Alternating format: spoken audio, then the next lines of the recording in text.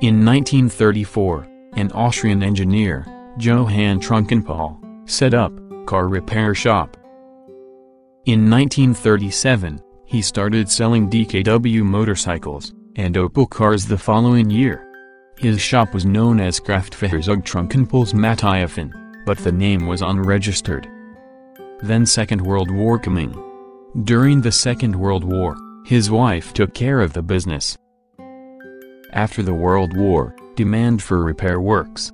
Then Trunkenpolz started thinking about producing his own motorcycles. The prototype of his first motorcycle, the R100, was built in 1951. Serial production of the R100 started in 1953. With just 20 employees. They manufacture 3 motorcycles per day. With 20 employees.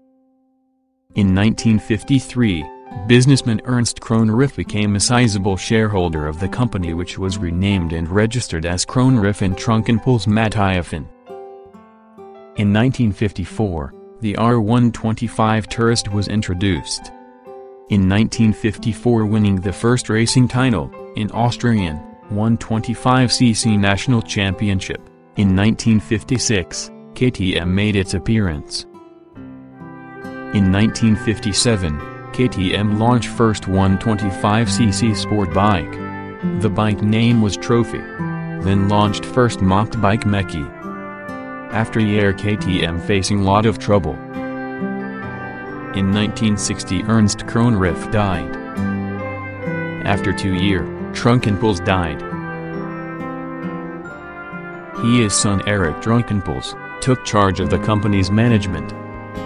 The company expanded big. The workforce totaled 400 in 1971. 40 years after it was founded, KTM was offering 42 different models. During the 70s and 80s, KTM also started to develop and produce motors and radiators. Radiators sold to European car manufacturers. In 1 year, KTM had about 700 employees. In 1981 the company turned over 54 million euros. After 8 years, Rich Trunkenpolz died. Then, the company faced lots of losses. In 1991, KTM management was transferred to the banks.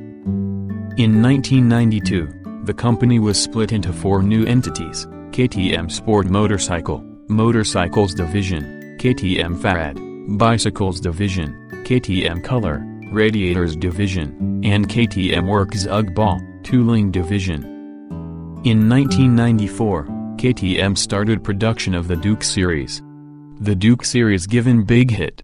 This point was, KTM signature orange color started.